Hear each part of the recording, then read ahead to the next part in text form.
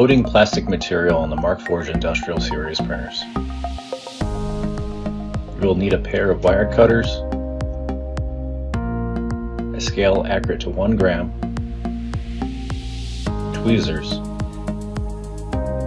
a new spool or used partial spool of material.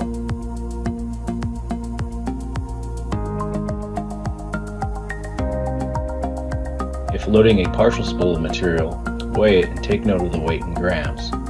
When you input this value later, the printer will automatically subtract the weight of the spool to obtain the weight of the material itself.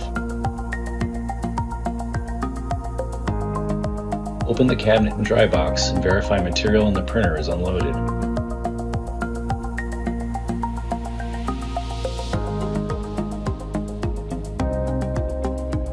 Next, if using a new spool material, replace the desiccant packs with the 2 new packs that come packaged with the material. Place the plastic filament spool on the spindle and attach the spindle cap such that the magnets connect.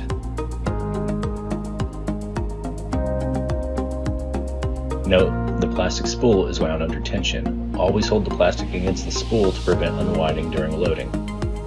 Using wire cutters, cut the end of the filament at a 45-degree angle such that it can easily unspool to feed into the tube. Place spool and spindle in the dry box such that the filament exits from the top of the spool.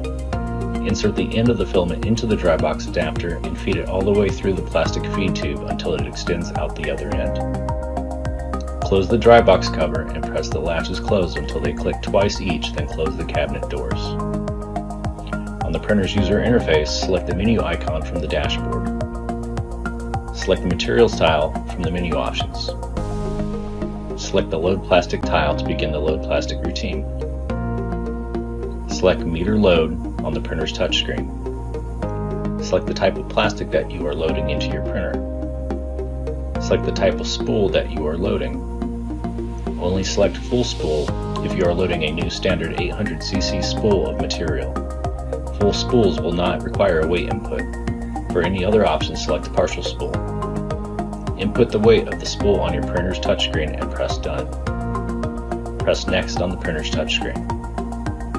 Wait for the print head to heat up and press the Next button on the screen.